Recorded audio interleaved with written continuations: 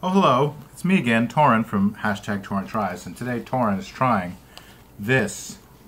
Look at that. Taiwan Touch Your Heart. This is, let's take a closer look. One of these. What is it? What is it? It's dehydrated jackfruit. I've actually been eating these over the past couple days, nibbling on them, snacking on them, and delicious. If you've had dehydrated apples, very similar, but slightly different taste, different shape, obviously. I don't know what you would, just like a,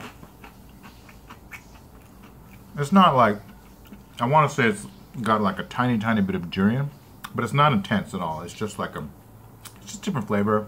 If you've had jackfruit before, you know, back at home, there's some restaurants that will, if you're a vegetarian but you want pulled pork, they'll just take a jackfruit, shred it up, put in some barbecue sauce, call it vegetarian pulled pork. But this, it's not salted, it's not sugared, I believe. It's just straight up dehydrated jackfruit. I recommend. You know, it's got like a,